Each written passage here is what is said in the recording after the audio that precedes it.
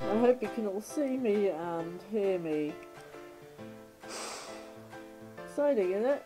First time I'm going to try out my new heat gun. I hope it works. Let me sound. It just feels like a blow dryer. But yeah, we'll see. This is the thing I started to work on. Yeah, I have no clue who bit it. It used to be such a...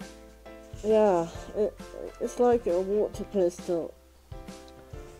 I found it in the waste. I bought myself a new one.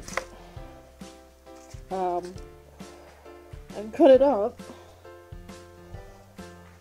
And we'll see how far I can shape it so I can get the neck for the flamingo. This is the final product. Well, no, it's not the final product, but the base shape.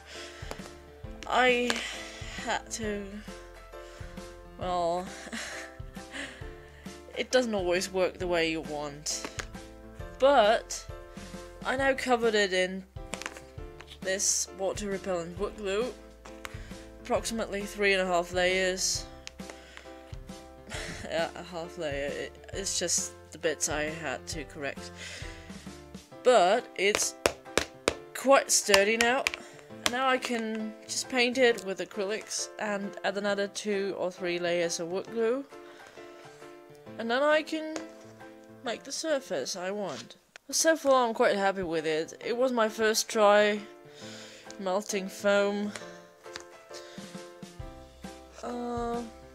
Yeah. I hope you can see that. Oh, you can't. The surface is quite even under the wood glue. But it was still too flexible. As you can see, I can still press in my finger. But the base shape itself, it will not change. But this surface would have to be a bit more stronger, so, yeah, more wood glue. As you can see, this will be the head, and I will add the beak here. And there's gonna be LEDs on for the eyes. And I did it this way so I can put the battery case in here. And I can take it off, change the battery, yeah, and this will be where I screw it to the body.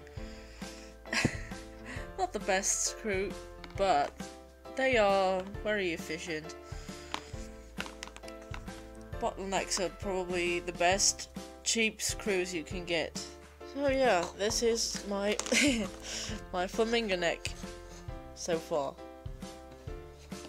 I hope I could help you with this nonsense. If not, well, I had fun. So thanks for watching and stay tuned for more.